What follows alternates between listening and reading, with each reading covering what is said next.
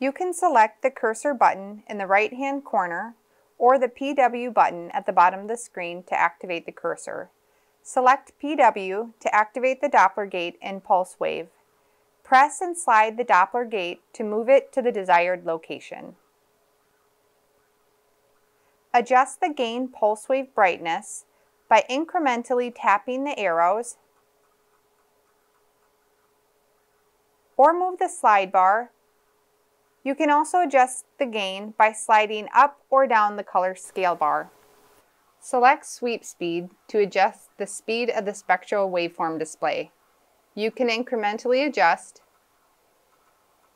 slide, or pinch the waveform.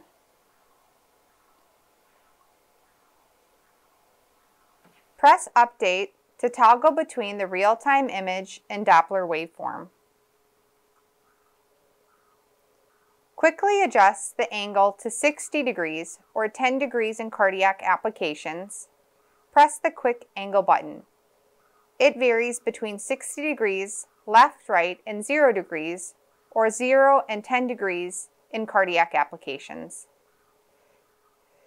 To optimize the accuracy of blood flow, press the angle correct and slide up or down or incrementally adjust.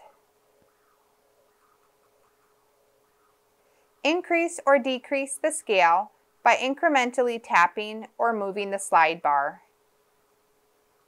Adjust the velocity scale to accommodate faster or slower blood flow velocities.